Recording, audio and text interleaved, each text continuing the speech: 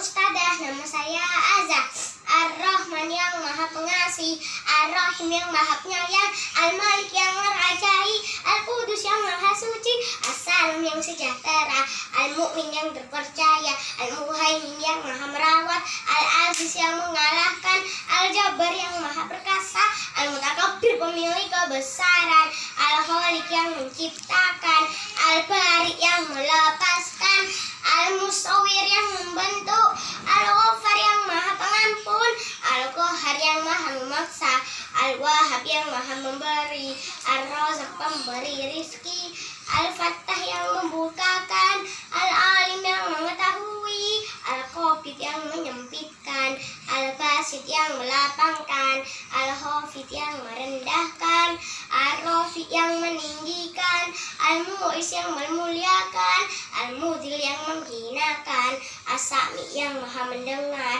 Al-Basir yang maha melihat, Al-Hakam yang menetapkan, Al-Adl yang maha adil, Al-Latif yang maha lembut, Al-Khabir yang maha waspada, Al-Halim yang maha penyantun, Al-Azim yang maha agung, Al-Ghafur yang maha pengampun, Asy-Syakur penerima syukur, Al-Ali yang maha tinggi, Al-Kabir yang maha besar, Al-Hafid yang maha menjaga, Al-Muqit yang memberi makan, Al-Hasib yang mencukupi, Al-Jalil yang maha luhur, Al-Karim yang maha mulia, Al-Raqib yang mengawasi, Al-Mujib yang mengabulkan, Al-Wasi yang maha luas, Al-Hakim yang bijaksana, Al-Wadudu yang mencintai, Al-Majid yang maha mulia, Al-Ba'its yang membangkitkan, Asy-Syahid yang menyaksikan, Al-Haqqu yang maha benar, Al-Wakilu yang mewakilkan,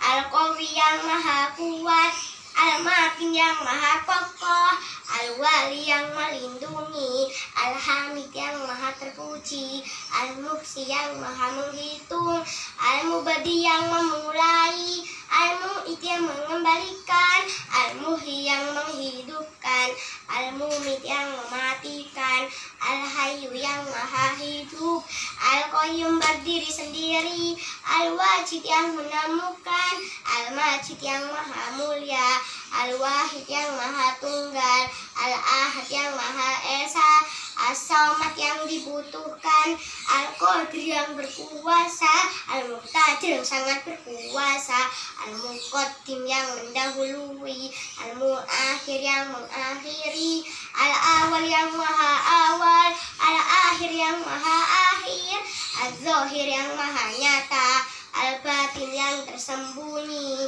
Al-Wali yang memerintah, Al-Muta'ali yang maha tinggi, Al-Barru yang maha dermawan, At-Taubat penerima taubat, Al-Muntakim yang maha mengancam, Al-Afu yang maha pemaaf, Ar-Ra'uf yang belas kasih,